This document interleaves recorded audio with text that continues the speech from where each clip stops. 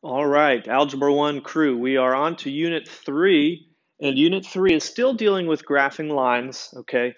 But now we're going to be more like, it's going to be more about finding the equation of a line, which we talked about a little bit, but it's going to get a little bit trickier because there are going to be situations where we're not given much information about the line, but we're still going to be responsible to find this equation. Okay, so still the same type of thinking, right? With lines and that slope-intercept equation, but just a little bit different of a type of a problem here. Okay, so we're going to start with the one that's a review, right? One that we did in Unit 2, and then we'll get on to some newer stuff. All right, so looking at number 1 here, I'm given this line, and so my job is to find the equation of that.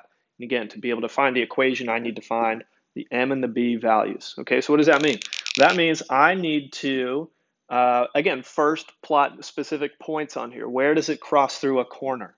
And again, it helps us start with the one right on the y-axis, because that, if you remember, is going to be a very important point to us. And then I keep tracing along. Where does it cross through a corner? And I have a bunch there. I'll stick with that. Okay, so again, this value, this point right here, right on the y-axis, you might remember, is my b value, right? If we were drawing the line, that would be where we began drawing it, right, on the y-axis. But I look at where that is, and that is here at positive 7, okay? And so that is my b value, okay? And then my slope, my m value, okay? So I look, where is this line moving? How much is it moving from point to point, okay? And again, I'm thinking of that as a fraction, right? Rise over run. How much is it moving up or down on top? And then how much is it moving side to side on the bottom? Specifically, again, on the how much is it moving right? That's what I'm worried about, okay? So I start with the point that I have that's furthest on the left that I have drawn, which is this, okay? And then I count how much is it moving up or down till the next point.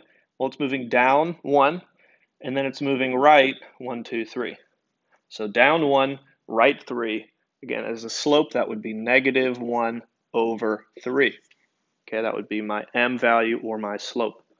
Okay, so putting that together in my slope-intercept equation, it would be y equals the m number times x, so negative 1/3 times the x number, well, or just times x, and then plus b, so plus 7, okay? So that would be the equation of this line, okay? So again, that should be a review, something that we did earlier in other videos, okay? But now I'm gonna get into the new stuff that's a little bit different, okay? Okay, so I have numbers 2 and 3 up here, and again, this is a scenario where we're still asked to find the equation of a line, but oftentimes in Unit 3, what we're gonna be shown is we're not gonna be shown the actual graph. We're more going to either have to like imagine that, or mainly it's just specifically kind of dealing with the slope-intercept equation, okay? And yeah, knowing what these m and b values mean, and what, again, what they stand for, okay? And so this is the easiest situation, okay? It's problems like this where, right, find the equation of the line based on the information given. Okay, so we just have this line, okay, this line on the graph that has these qualities, okay? It has a slope of negative 3, and it has a y-intercept of 4. And our job is to find the equation of that, okay? And if you know a lot about your slope-intercept equation, you might know, like, wow, I'm given just about everything I need. And you're right, you are, okay? Because the slope, when it says slope, again, what letter is that? Well, that's m, right? So I'm given my m number here, and I'm given my b number here, because b is y-intercept, right? So it really helps you to know what these letters stand for so that you can just quickly jump right into answering these, okay? So if my slope is negative 3, okay, if I put that into the equation, that's going to be y equals m times x, so negative 3 times x, plus or minus my y-intercept, and my y-intercept positive 4. So that's it, okay?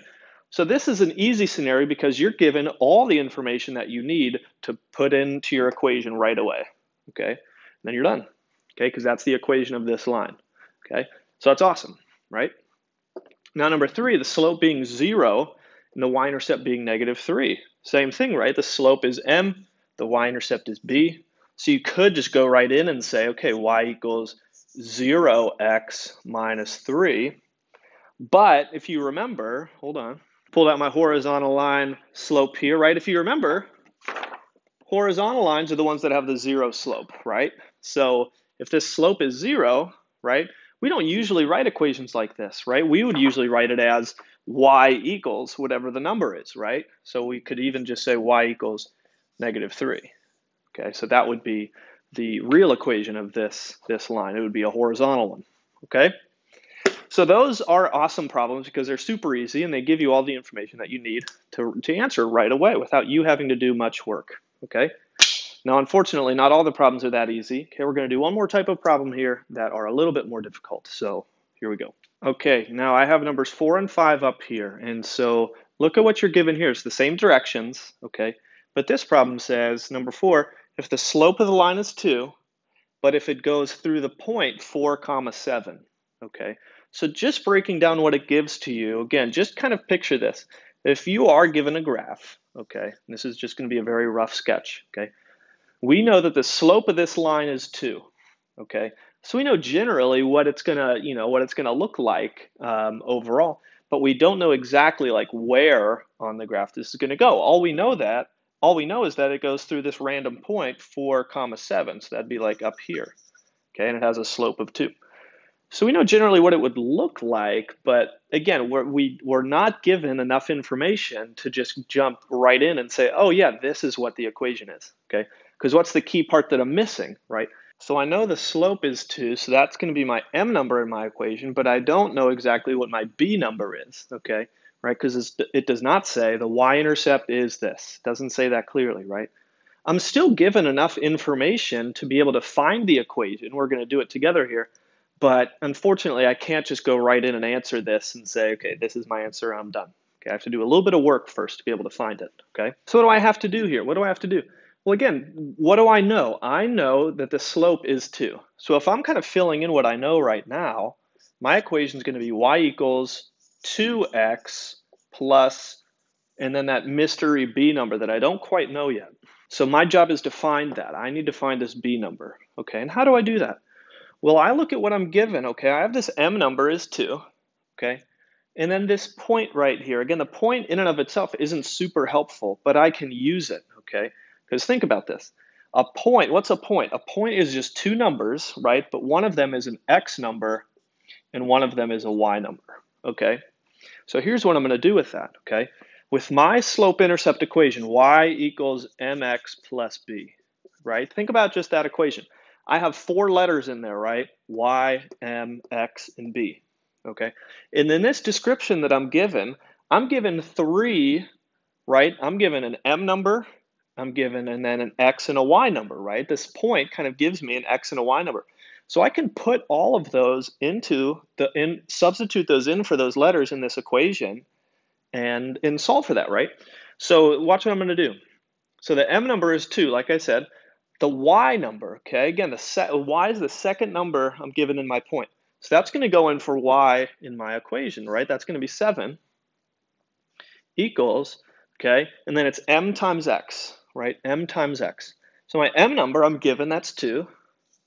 And my X number I'm given as well, that's 4, okay?